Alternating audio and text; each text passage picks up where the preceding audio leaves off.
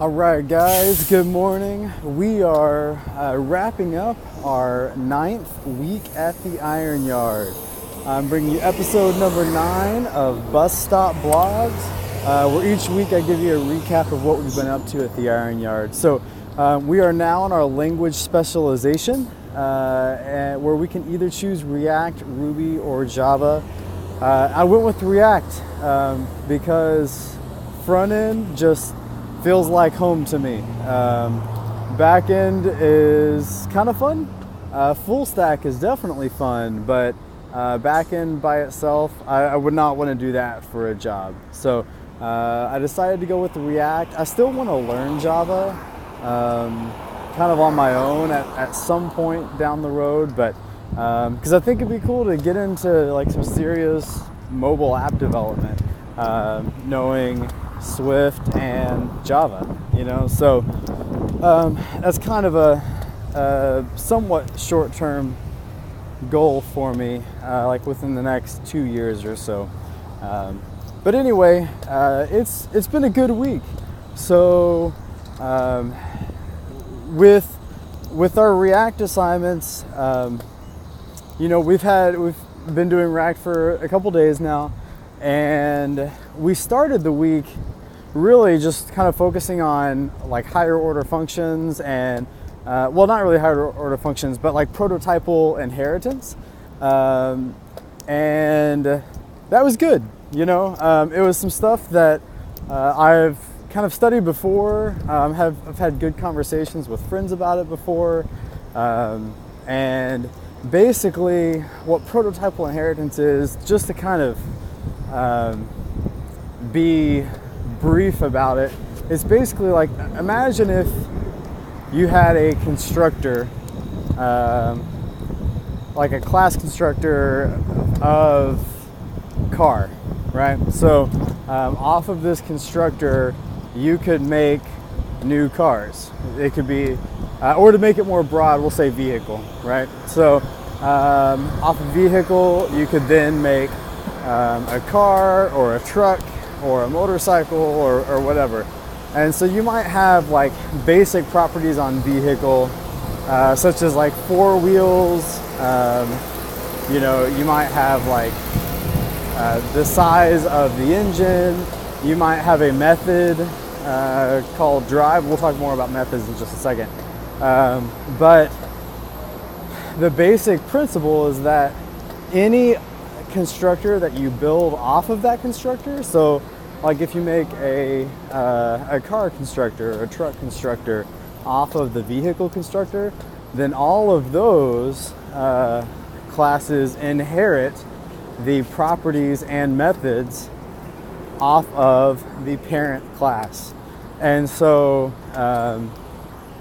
and then you can overwrite it. So like obviously if the vehicle class had like a property of 4 wheels, or a property of wheels set to 4, and then you created the motorcycle constructor off of that, well, naturally you don't want your motorcycle to have 4 wheels. That would just be weird. So you can, once the constructor, like the child constructor is made, then you can redefine a property. So you could say, like class motorcycle extends off of vehicle, or equals new vehicle. And then as you're defining the motorcycle, you just say this dot wheels equals 2. And then that sets that property for you. So then for that point moving forward, any motorcycle you create will have 2 wheels instead of 4. So that's the kind of the entry level understanding of prototypal inheritance. Additionally, with methods, so a method is just a function on an object. Every object or every class that you make has a prototype attached to it. So you can go up one level from where you are. So like this vehicle class, there would be a vehicle.prototype on which you could do things. So, for example, if you wanted a method called drive, it might actually be better to store that on the prototype, and here's why.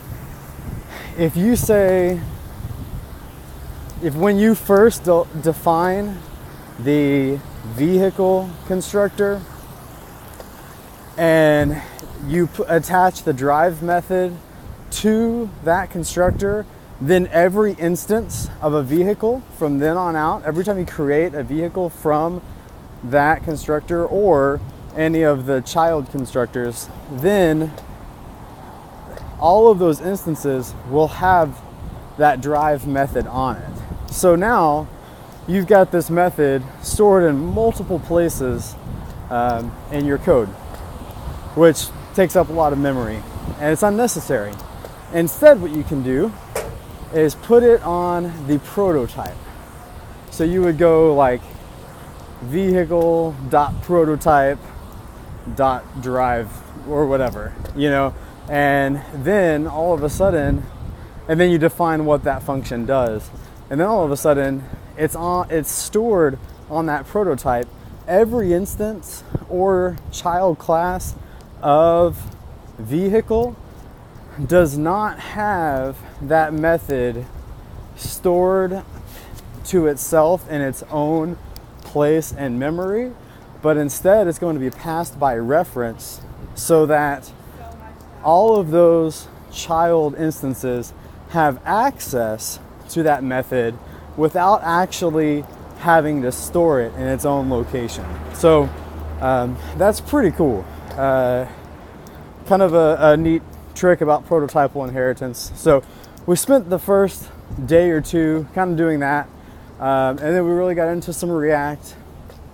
I like React a lot, a whole lot.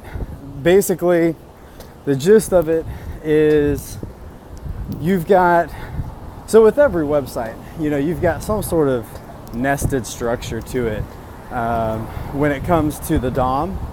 And so what React does is you take that DOM structure. I apologize if it's hard to hear me right now. The wind just picked up quite a bit. I hope I don't get rained on. The DOM naturally has a nested structure to it. And so you take that structure and you break it out into smaller components. And typically, whenever you're working on a React site, you always want to go from the outside in, or you could think of it more appropriately from the top down.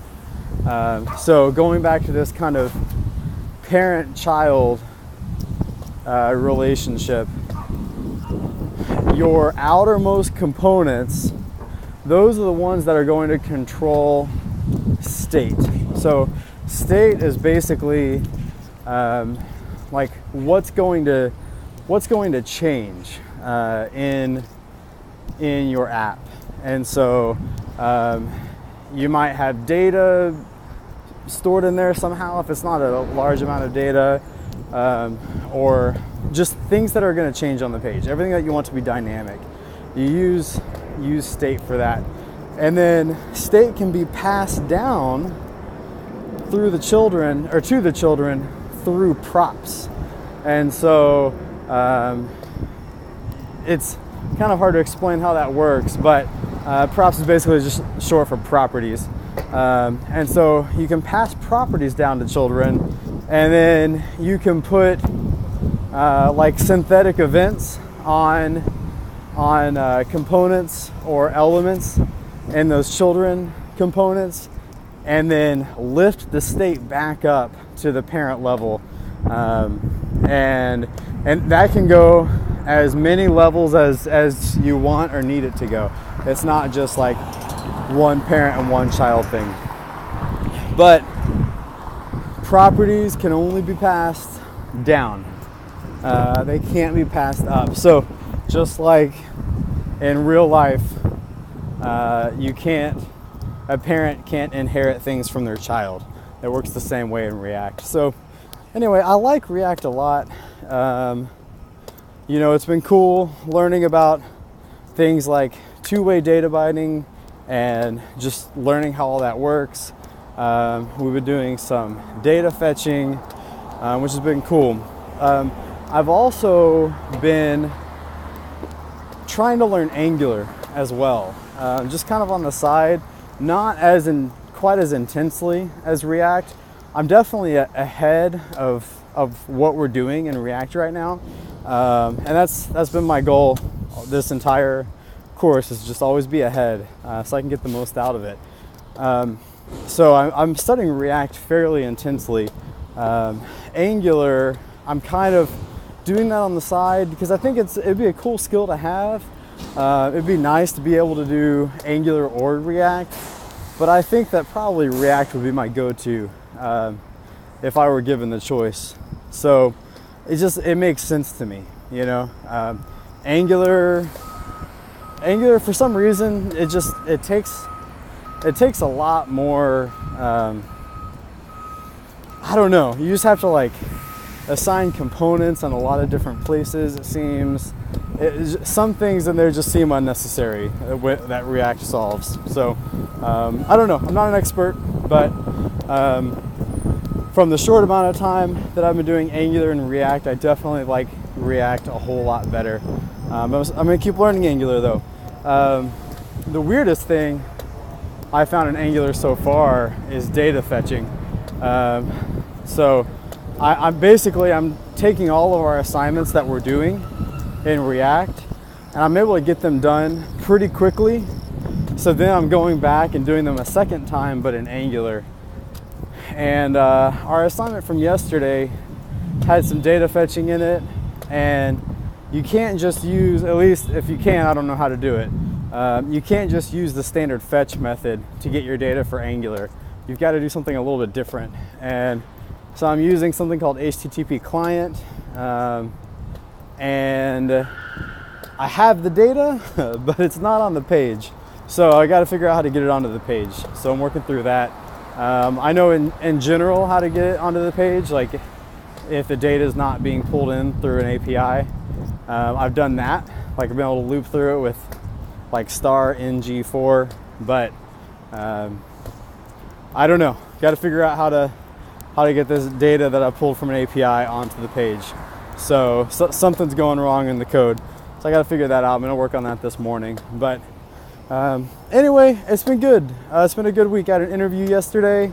I think it went pretty well. There were a couple of answers that like I definitely knew the answer to, but in the moment, I basically forgot that I knew the answer. So, you know, I wasn't able to answer, or at least I answered in a different way. But I was able to follow up, and yeah, we'll see how it goes. I don't feel too bad about it, but I've got some other things planned as well. So anyway, just got to the Iron Yard. Thanks for watching. See you next week.